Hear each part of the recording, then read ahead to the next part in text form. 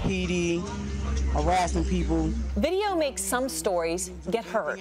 Images of the death of Eric Garner. Man, what's your name? Grainy footage of 12-year-old Tamir Rice, killed by a Cleveland police officer just seconds after he arrived on the scene. And video of the shooting of a homeless man in the foothills of New Mexico. Video is what brought these stories to international attention, but perhaps only because they were caught on camera. Get on the ground! Get on the ground now! Cameras are making a difference, but too many stories still remain untold. Former Israeli soldier Oren Yakovovich has an idea to change that. I used to carry a big gun. Now I'm carrying this. Yakovovich's organization, Videre, is using tiny hidden cameras, along with a secret army of people, to uncover human rights abuses and corruption at the hands of tyrannical regimes. Videre operates all over the world, but Yakovovich won't specifically name which countries. Basic idea: expose the hidden and make sure that no human rights violation will go unseen. Videre means to see is to believe.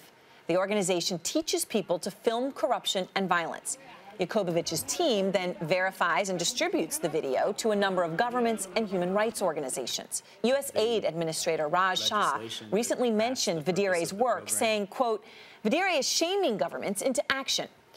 We've obtained 2 of Videre's videos. You can see a man being beaten at a political rally, an attempt to intimidate him into voting for the opposing party. And here, amateur footage reveals a woman who performs female genital mutilation in Western Kenya.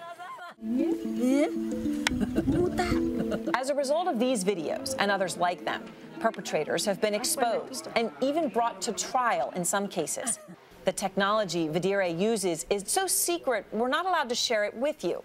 But Yakovovich and his team built it using Chinese-made spy cameras that look like memory sticks.